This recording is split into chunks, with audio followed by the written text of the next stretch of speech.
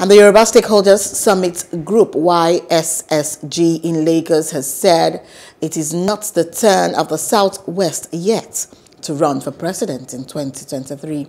And during a press conference organized by the group, they stressed that their stance is in a bid to achieve fairness and equity within the nation. Jacinta Obiuku has more. The quest for where or who becomes the president has been the topic of discussion for most Nigerians.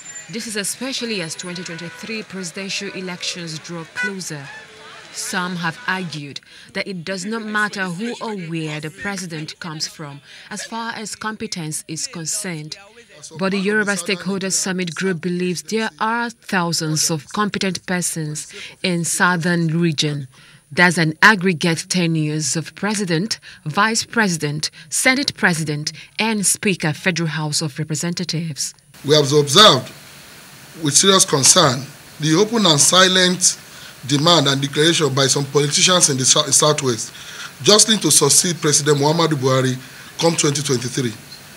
Not only did we find this insensitive, but we also think it is self-serving and unjust. We are also of the strong opinion and conviction that some part of the southern Nigeria deserves the presidency more than the Southwest.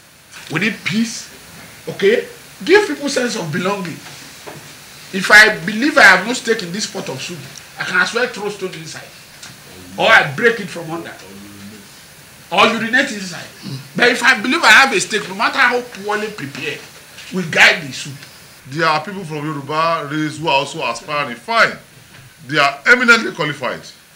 But we are just saying that for equity, fair play, and justice. They also appealed that politicians who are asking that zoning should be jettisoned should realize that they are trying to perpetuate injustice, which is against the unity of the country. For us to move forward, we must be ready to embrace justice and let things be as it should be. Should we, because people really meaning to it, keep quiet in the face of this obvious calamity waiting to befall us as a nation, as a people?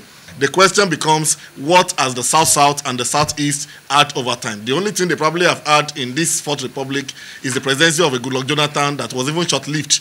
There are different arguments and preferences who becomes the president. The ball is in the court of citizens to decide Nigerians' #1 public officer come 2023. Jacinta Obiuku for Plus TV Africa. Hello, hope you enjoyed the news. Please do subscribe to our YouTube channel and don't forget to hit the notification button so you get notified about fresh news updates.